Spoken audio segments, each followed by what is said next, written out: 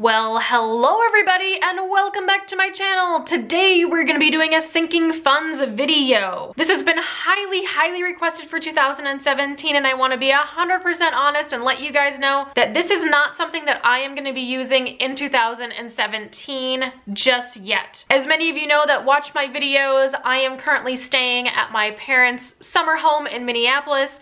They are allowing me to stay here so I can save up for a house. I am well on that journey and I'm starting to look for homes right now. So I am making this because you guys wanted to see it. There will probably come a time during this year that I will utilize this, just not right now because I have a lot of excess funds that are going into my savings that I can pretty much bankroll any sinking fund that is coming up within a certain month, if that makes sense. So anyway, that being said, I just wanted to be 100% honest on the get-go and let you guys know that this is just kind of a mock sinking funds for me personally, but I know a lot of you wanted to see it because you wanted to draw some inspiration from it.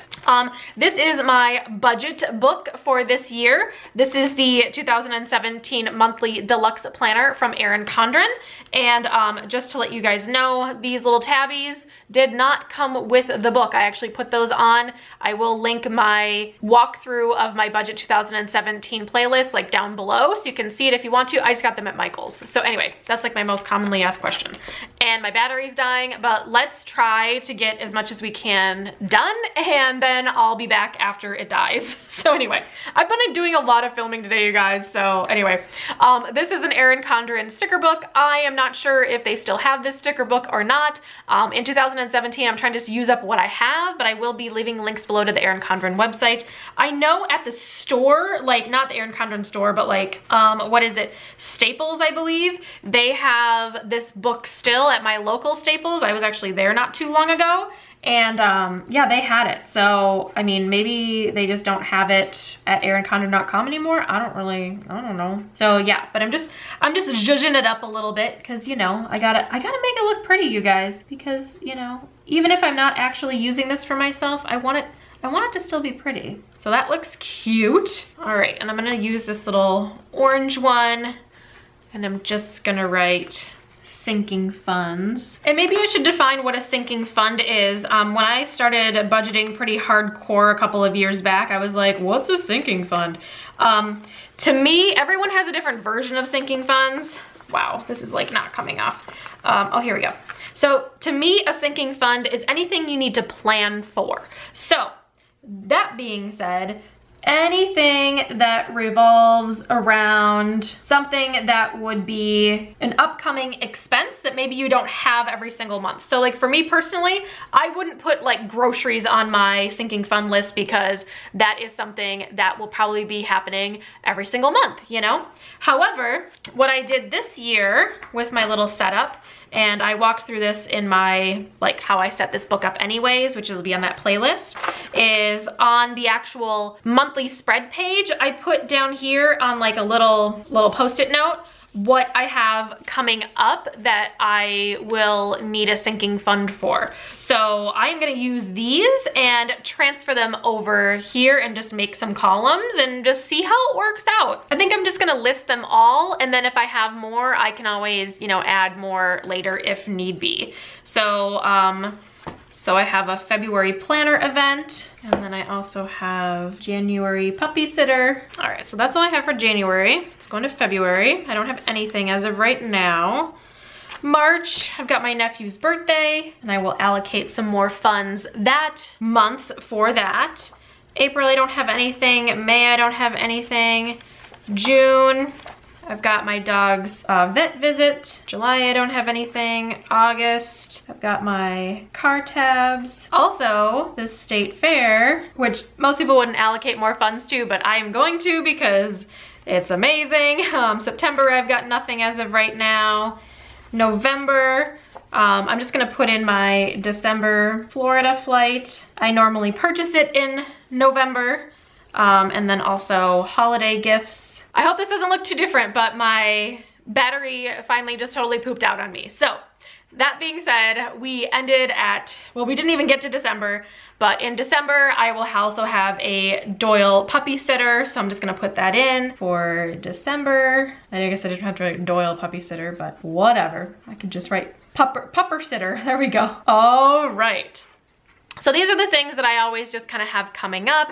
Also, other things that I want to put in my sinking funds that I just haven't yet are my, let's see, I carry AAA insurance. What that is it's actually like it's not auto insurance, but like if I get stuck in a ditch somewhere or I need a jump or something, I pay around, I think it's like $90 a year. And then I have this like extra insurance, which is nice because that pretty much covers like one tow if I have to get towed. Haven't had to use it in a long time, but I actually have had to use it in the past and it really sucked. But anyway, AAA insurance. I also have my life insurance I pay annually. I'm also gonna put a line for birthday gifts, just kind of like a general, you know, general fund of that. Also, my dog's medication. My dog has seizures, so he once a quarter has to get medicine, and I know how much it is and all of that stuff, so we're good to go there. I can't really think of anything else right now. I mean, I'm sure I'll think of something, you know. But anyway, so here's my February planner event. What I'm going to do is I think I'm going to use this little thingamajig again, and let's use this blue one. Why not? Why not? Let's make a little line here. And you guys don't need to make it all pretty. I'm just making it pretty because that's what I do. It's what I do, y'all. Let's see, what other one do I want to use? We use this one too. So I'm going to use this column for the approximate, and I'm going to use the next column for obviously, like, I would put that in once I pay that. So then for the next year, what would happen is that I would have a more accurate detail about how much things are gonna be, if that, you know, makes sense. Those look really wonky to me. Whatever, we're gonna go with it. Okay, so the February planner event, I'm not sure how much that's gonna be. I'm just gonna guesstimate around the $50 mark. So yeah, my January puppy sitter, let's see here, that is gonna be, I know that's gonna be exactly $80. Jackson's birthday, I'm not sure. I'm gonna allocate like $60 for his gift. The DOYLE vet visit, let's just say a good round $200. He's a little bit older. He'll be turning 10 in a couple of weeks. So yeah. As for car tabs, I have no idea. I need to change my registration and everything too. So that's gonna be a little more expensive. I'm just gonna go like $350 as an approximate. I have no idea. As for the state fair, I wanna allocate myself about $100. If I end up using less, that's fine. Let's see, December Florida flight, I know I just paid around like $400, so let's do like $450 just to be safe. Holiday gifts, I don't really give too many gifts. It's usually to kids that I give gifts. So I'm just gonna say like 200 bucks. December DOYLE puppy sitter, I'm gonna do like 220. I don't know how long I'm gonna leave for, kind of dependent on that. As for my AAA insurance, that is usually, oh, what did I say? It was around like $90 typically. My life insurance every year is around the same. It's about $120 a year. Miscellaneous birthday gifts, those, let's see, and just like regular, like just kind of gifting, if you will. Let's do like $300 there. And then my DOYLE medication, that runs about $280 a year if the prescriptions don't change. So then now what I do is I will take my calculator, and then I will make like a total at the bottom of expected, and then I will divide that by 12 months. So as for all my sinking funds right now, it's an additional $2,500. So I'm gonna put that at the bottom here of my kind of total expected, so $2,500. Also, this is a great way if you are planning on purchasing another vehicle. Oh, I didn't even put that in, like vehicle maintenance and things like that. Since this is kind of a mock one, I'm not gonna like unprettify my stuff, but you could put in like new vehicle fund, like new car fund. You could also put in like car repair, you know, tuition, anything that, you know, you think is gonna be happening that you're gonna need. Also, you know, upcoming trip or anything like that.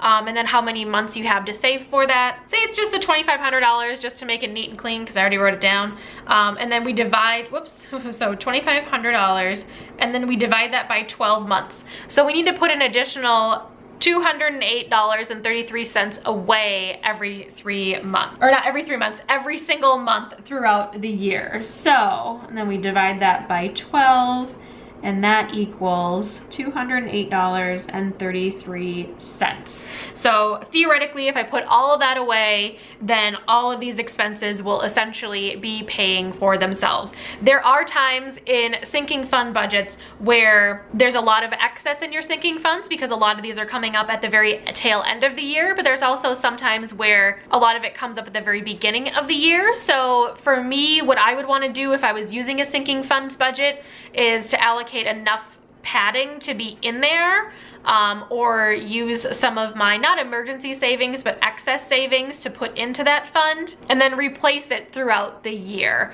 with that, you know, $208.33 every single month until it's all replenished and stocked back into the account that you took it from. And then over on this column, I would just write the actual once I actually know what the actual is. Like my January puppy sitter, that's definitely going to be $80.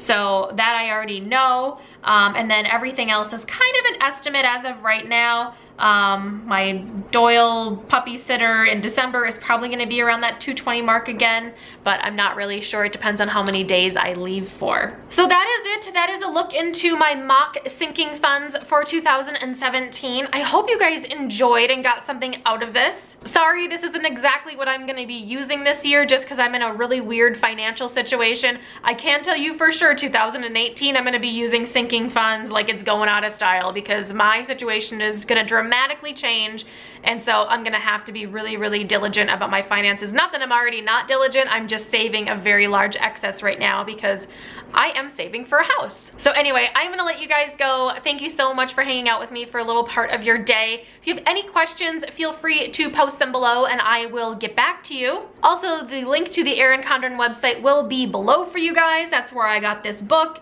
as well as this sticker book. Like I said, I don't know if they have this sticker book anymore, but they do have several other sticker books that are available that are wonderful. If you sign up using the link that I provide, you get a $10 off coupon code emailed to you. If and when you decide to use that unique coupon code that they email to you, it'll give you $10 off, as well as when your item ships, I'll get a $10 off coupon code as well, which is kind of awesome. So thank you guys so much for everyone that's actually used it. I really, really appreciate it. So anyway, I hope you guys are having a wonderful day no matter where you are, and I will see you all in the next video. Bye guys!